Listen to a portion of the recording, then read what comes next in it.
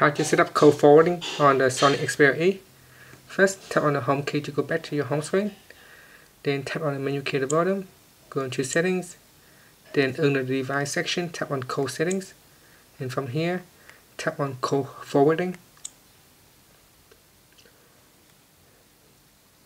Now on this phone, by default, all call forwarding has been set to forward to voicemail. So first you can tap on always forward, and you can enable this feature, so you can choose where to forward the number to. So I'm just going to choose from the contact here. So let's say I'm going to choose this contact and tap on enable, and now all my call forwarding will always going to be forwarded to this particular phone number.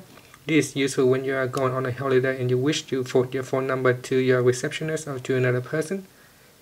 Well, if you don't want to always forward the call, you can disable it, and you can set a criteria.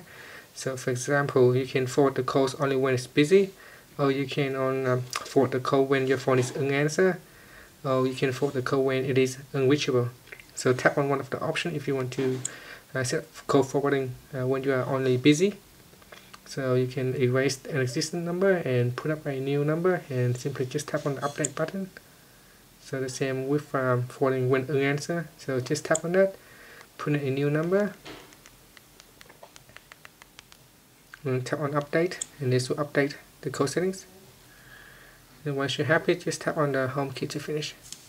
Thanks for watching this video. Please subscribe to my channel for more video tutorials.